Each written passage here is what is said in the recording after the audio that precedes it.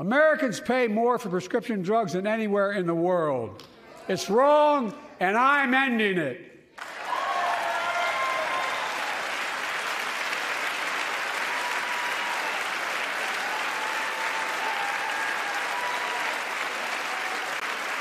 With a law that I proposed and signed, not one of you Republican buddies voted for it. We finally beat Big Pharma. Instead of paying $400 a month or thereabouts for insulin with diabetes, and it only costs $10 to make, they only get paid $35 a month now and still make a healthy profit. And I want to, but what to do next? I want to cap the cost of insulin at $35 a month for every American who needs it. Everyone.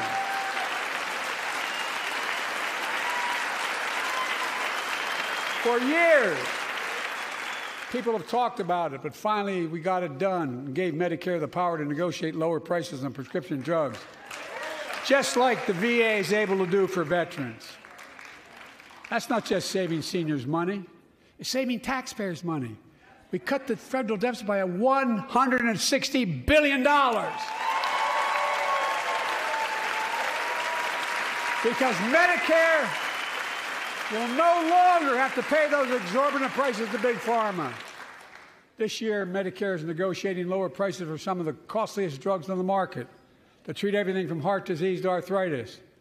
It's now time to go further and give Medicare the power to negotiate lower prices for 500 different drugs over the next decade. They're making a lot of money, guys. And they'll still be extremely profitable.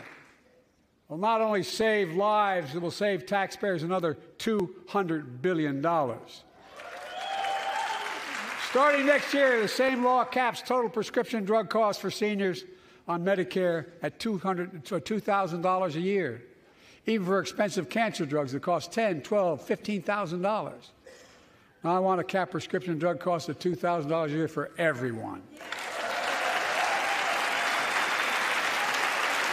Folks,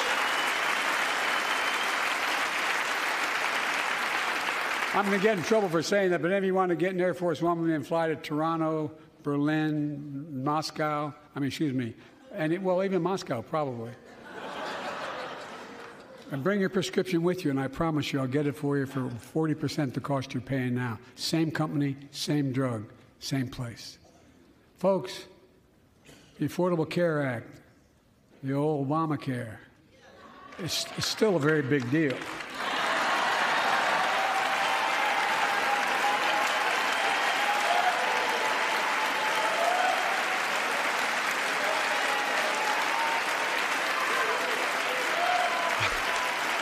Over 100 million of you can no longer be denied health insurance because of pre-existing condition.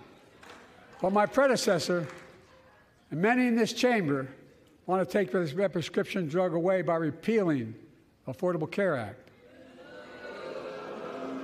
I'm not going to let that happen. We stopped you 50 times before, and we'll stop you again. Thanks for watching. Stay updated about breaking news and top stories on the NBC News app or follow us on social media.